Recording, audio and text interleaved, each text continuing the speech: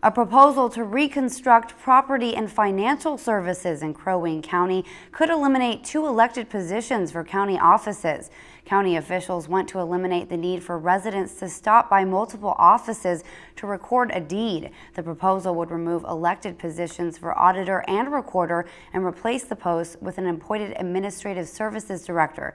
County officials believe this is more convenient. To streamline the customer experience, and in so doing we have reduced our expenses. So this proposal is to enhance that into our administrative services arena and coordinate our service delivery better so that when you come to record a document, you don't have to go to 4 places to do it. The county board is still considering the proposal and evaluating feedback from public and county employees. If you've enjoyed this segment of Lakeland News, please consider making a tax-deductible contribution to Lakeland Public Television.